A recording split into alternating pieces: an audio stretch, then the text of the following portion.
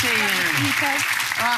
Cookies. I mean, I don't know anybody who can walk past a cookie jar like nobody. Some people can if they've got very great self-control, but most people can't, can they? Kids love them. They, well, I've got those big glass jars at home, and well, last night they was arguing over a piece of Victoria sandwich because the cookies were all gone. So it was. So you had to make some more. Yeah. What's the history of the cookie? I mean, you know, we always used to call them biscuits in this country. It's very much an American thing. Cookies. I think it came from they used to test the cake mixture in the oven, and basically it was a happy, you know, accident. Accident, basically. Oh, right. Now you're going to do two kinds of cookies for us. I've got to show them your book because it's if you love baking. Oh, what have I just done? Was that me?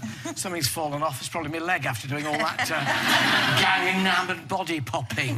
So this is it. So if you want to get yourself sorted out with baking, a passion for baking is Joan. She's certainly got one. We saw you on Great British Bake Off. You were passionate. Yeah. Tell us what we're going to do. Peanut butter cookies? We're going to do peanut butter cookies, which I've been doing for about 25 years with my you kids. Go, 25 years. Have you got it right yet? Well, yeah, just about, I think. Your kids say, yeah. Well, the kids think I have, yeah. So we've got some butter softened butter first. there, and I've got some demerara sugar, which makes it gives it a nice caramelly flavour. Yeah. And then I've got some caster sugar, because that gives it the texture and the crunch, and just give that mix together. The nice thing about cooking in the studio is your butter always melts so beautifully. Nice and softly, yeah. Right, really. So we'll just get that mixed through. And then I'm going to add some peanut butter. Right. I like the crunchy one, but you can use the smooth one as well. I think the crunchy one's quite good in cookies, isn't it? Yeah, it gives them nice texture. Yeah. So literally just want to give that a good stir through. Do you want me to do it? Do you want to go? You got an egg, isn't? Then we've got an egg. Well, you do. Tell me what's going in. I'm not as good at this as you. So we've got an egg. On earth. Mix in, and if we had a bit more time, we'd. Yeah. And then I've got some baking powder and some bicarb to go in there, and that just gives them a nice light texture. Now, is that what baking powder does? Does that give them a sort of lift? But you don't want to use too much bicarb because that gives it that acidic taste. Oh, so if too much, and the flavour comes through. Okay. So, and then we've just got some peanuts. Oh, real peanuts in there. Some real peanuts. Okay. And if you want a real nice treat, you can just add.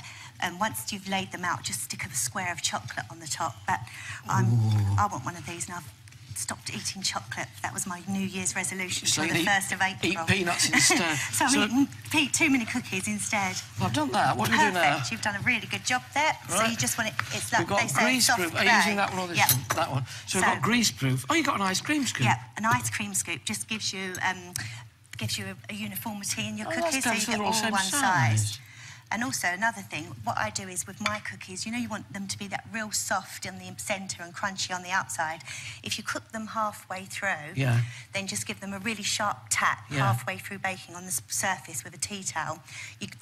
It dispels the air, and so you get that really nice crunch on the outside and soft on the inside. And they go in the oven for how long? They go in the oven at 170 for about 15 minutes. Quite quick, then? Yeah.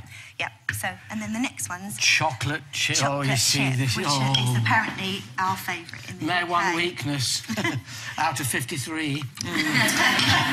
More melted butter. More melted butter. You doing it, shall I? Yeah, do you want to go with that? So this time we've got some demerara and some soft brown sugar. Oh, demerara and soft brown this time. Shall I pull that out? There we go. Oh, yes, one lump or two. It's not that soft. Was soft. And I buy bars of chocolate and chop them up because the chocolate chips that you buy seem to have, they've got a coating on them, and you get that horrible sort of texture with them that stops them melting. So if you use chopped up chocolate opposed to the other type, you get a nicer texture, I think. So you want 2 eggs. Oh, 2 eggs in the chocolate chip one. This is a big batch. Okay. Right, getting going. Suit's looking good. Should have put the penny on. Yes. Right. That's always the problem. I never know how people manage to keep clean, but now I know. You just get Alan to do it. Hang on, we haven't got the end of it yet. Leaning out here. There's a lot of flour going in here. There. Yeah. I think that might be. That might be too much. There. I think there might. So. And then chocolate chip. I think you better give that a go. Because, frankly, my arm's falling off. Well, this is why I wore a cotton dress. I can't see it. Yeah. I'll tell you what, it's harder work doing this than body popping. Well, it's good for the old bingo wings. You haven't got any, that's obviously what. Chocolate chips in. Chocolate chips. So the same thing, presumably, here with these. And that's it. And then you use the cookie and do the bang with all cookies. If you give them a bang halfway through cookie and they spread, and if you don't hit them hard enough, you can just hit them down with a fish slice, basically. And just Yep. Wonderful. So, and that's the same. Anybody like to taste a cookie? Would you like to come up? Come on. I always feel guilty. Come, big hand for our 2 guinea pigs here. Lovely to see you. Hi. Come in. Come and stand around here, face the audience. Now, we've got here, Joe, which is your favourite, peanut or chocolate? Well, probably peanut at the moment. You can choose which, or try both. Peanut, go for a peanut. And I'll go for the chocolate. Chocolate, so... Joe, you'd rather have a peanut. I would, yeah. Now, what should you look for in a good cookie? Should they bend a bit? You Or want a nice crispy bit around the they're very outside and a crisp. nice soft centre. So... Nice and chewy.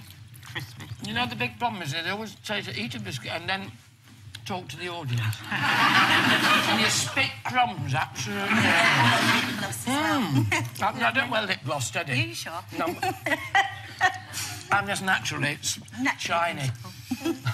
My thanks to our 2 guinea pigs. Oh, I think we're enjoying them. Can we take these? Yes, we'll give you a few more to take to the other members of the audience. And it's quicker to make them than sometimes to go and buy them. It is, you know, if so you've got fast. those in... Yeah, And 15 really minutes in the oven. My thanks to Joe Wheatley. Thank you, Joe. Thank you. Fully done. She's causing a stir in Mr. Selfridge. Ellen Love, actress Zoe Tapper, on playing a showgirl seductress.